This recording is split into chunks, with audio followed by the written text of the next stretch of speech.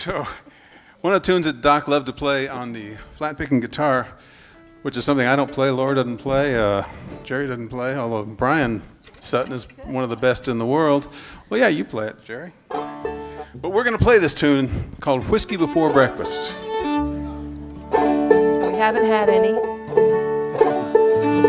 Deli Norton told me about Whiskey Before Breakfast. She said if you get a cold or the flu or something like that, she was an old ballad singer from up in Sutton. She said you get some moonshine and you put some ginseng in it and you let that sit for a long time. And then if you get sick, you drink enough of that moonshine so that when you put your hat at the foot of your bed, you see two hats. And then you just sleep it off. And you'll be well after that.